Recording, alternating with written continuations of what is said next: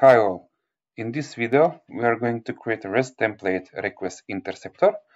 We are going to add a custom header value for every request that is sent from this REST template.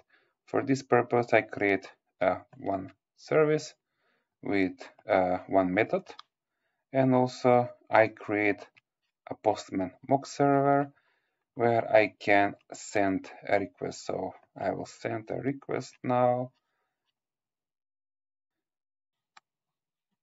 This request is sending.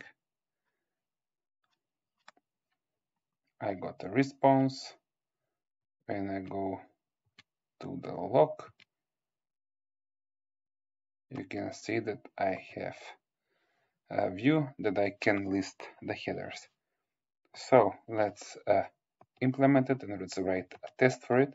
So I have added the URL of the API, and I auto-wired the REST template. For that to be possible, I created a bin, and now let's create the interceptor.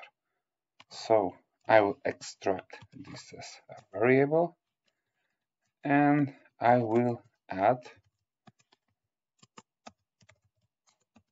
an interceptor. So you can see here, it needs to be client HTTP request interceptor.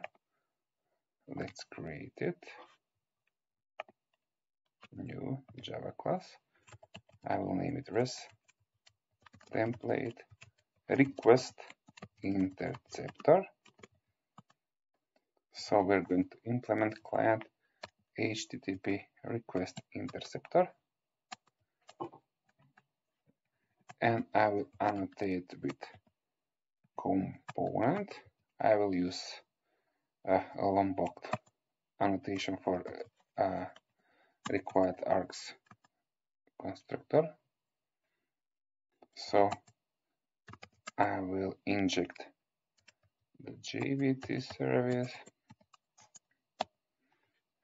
and what we're going to do next is this request.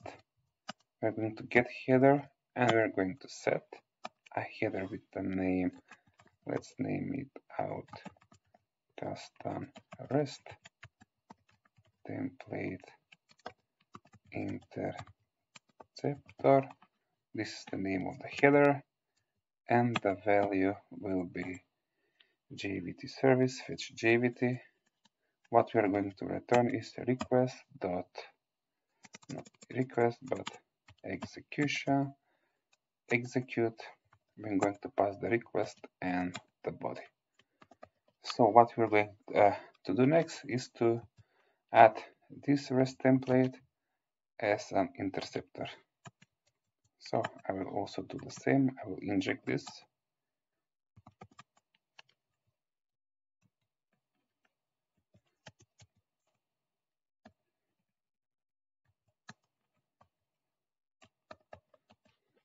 That's all that we need to do. So now for every request, this part of the code will be executed. Let's test it. So run this test.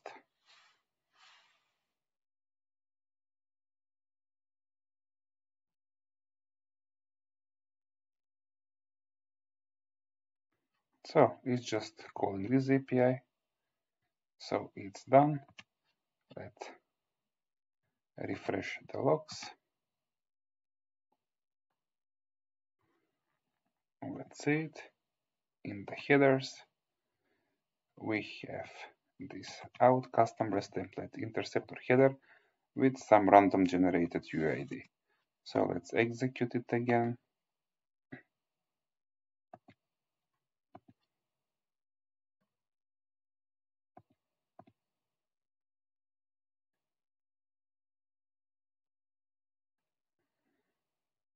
And we're going to have a different value.